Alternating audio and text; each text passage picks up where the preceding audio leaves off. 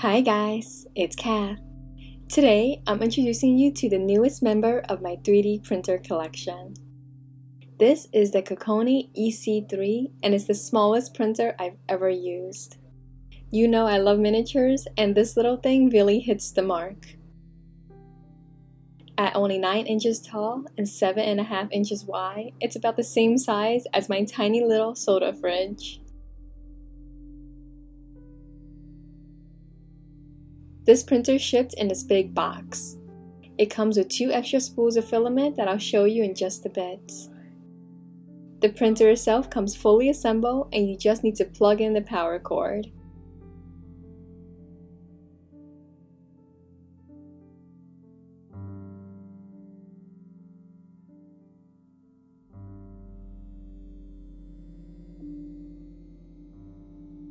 As you can see, it's a really compact device.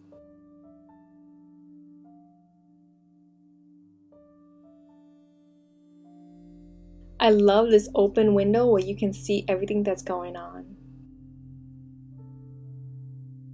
On the back is the filament cartridge and a power button. It's already loaded with white filament, so there's nothing for me to do here.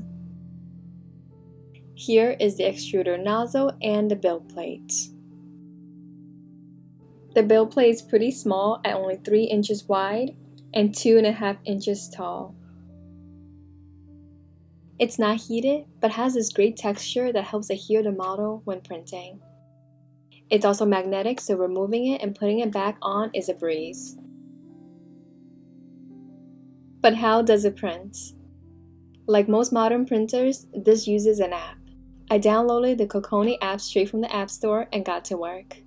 The first test I've run on any new printer is using a design from their own gallery. This gallery is pretty extensive, so it's great for those just starting out. I chose this vase with a spiral texture. A few clicks in the app and the print begins. It prints in this white filament that was already installed on the printer.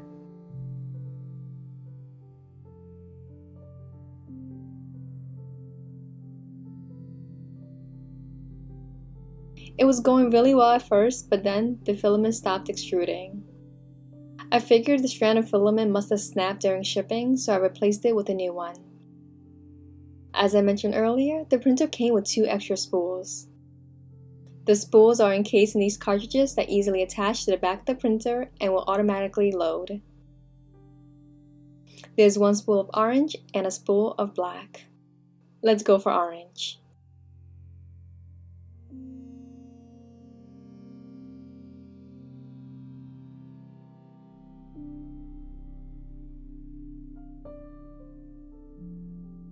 This time, the vase printed perfectly. The level of detail is also pretty impressive. It did take a while for the print to complete, but I expected that. And it's quiet enough to let run in the background while you do other things.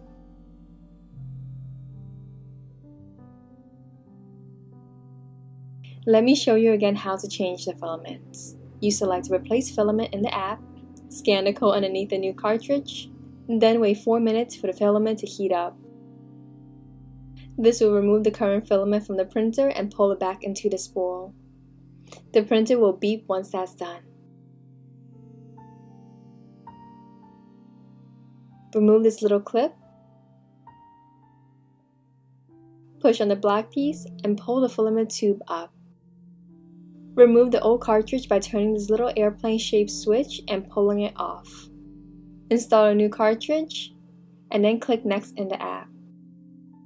It will heat up again for 4 minutes and load the filament through the guide tube.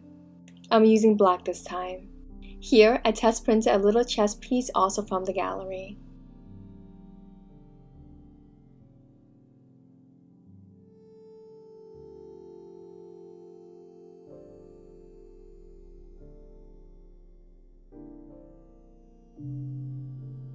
One of the things I was most excited to try was this object modeling feature on the Kokoni app.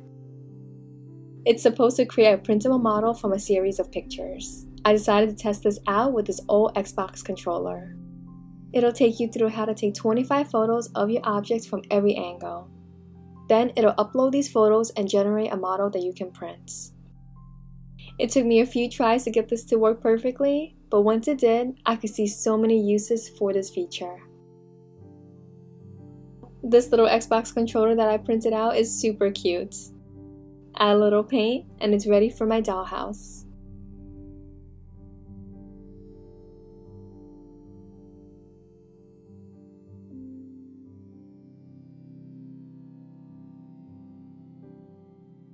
Another thing I wanted to test was how easy it would be to print my own designs. I designed this easy model of the popular IKEA dollhouse just to test it out. As usual, I love using Tinkercad to model my pieces because it's very simple and free. This is just a series of flat rectangles that make up the floors, walls, and roof. It's a super easy model to print as it doesn't require any supports. It's really perfect for beginners. Uploading my own design required me to use a separate link, but it was pretty straightforward. This tends to be the case for printers that exclusively use a phone app without a built-in slot for SD cards or USB drives.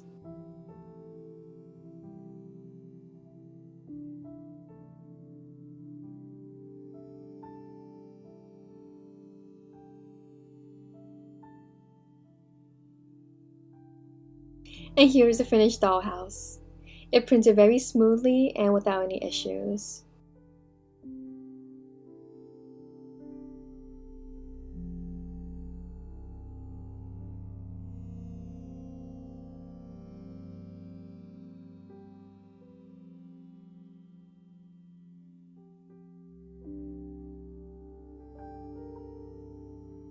I installed this white filament back on a printer just to make sure that it works.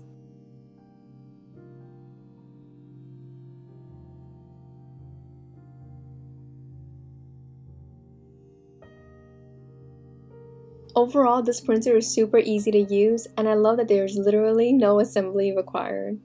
You just power the machine up and it's ready to go. It's so compact that I can easily keep it on my desk while it works away bringing my designs to life. A few things to take into consideration is that it currently only works with their own filament cartridges. This makes it really easy for beginners, but it might not be the best option for those who already have a lot of filament. Also, the speed isn't the fastest and the build plate is quite small. That's not a problem for me as I only design miniatures, but it might impact you if you need bigger projects done at a faster pace. It is a beginner printer, so keep that in mind. There aren't many things that you can easily customize, like using other filament, changing out the nozzle, or moving the extruder around freely.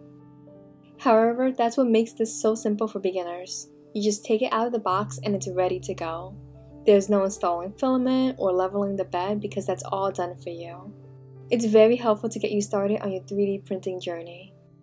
You won't need to worry about all the little things that tend to go wrong on bigger and more complicated machines. There's a very low learning curve, so it's very easy for beginners who've never printed anything before. It's never too late to learn a new skill, and I promise you it'll open up so many possibilities. Beginner printers like this are fantastic at stimulating a child's creativity and would also make a great gift for kids. I'll see you next time with a new tutorial. Bye!